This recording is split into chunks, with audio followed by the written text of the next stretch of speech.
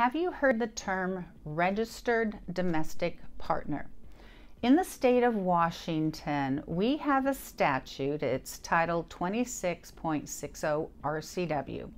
And what it is a recognition that sometimes the folks who are older do not want to get married for various reasons.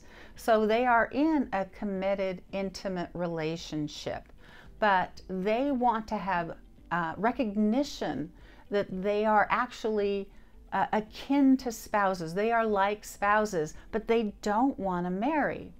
We'll get into the reasons why.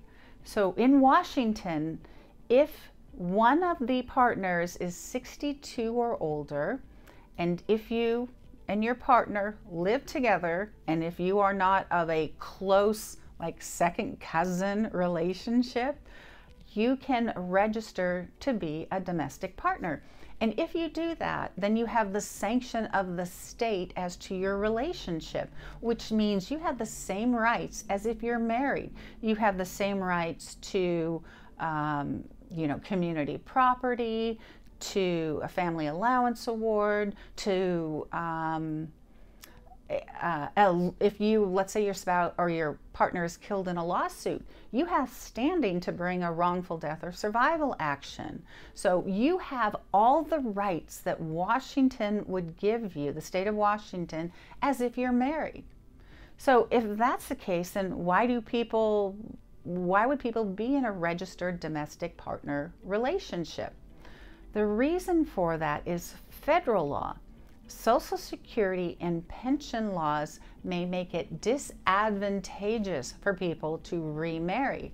So let's say you were married previously and you are receiving the Social Security income that your late spouse had or the pension that they had, and you don't want to lose it. And this is not that uncommon. In that situation, then people don't want to remarry. They don't want to lose that income stream. So they want to have a relationship with a new partner, but they don't want to get married. So in Washington state, if that's your situation, but you want to have all the legal rights and responsibilities, then you can be a registered domestic partner. And there is a process where you fill out a form with the state, and then you will be able to be recognized as a couple with legal rights.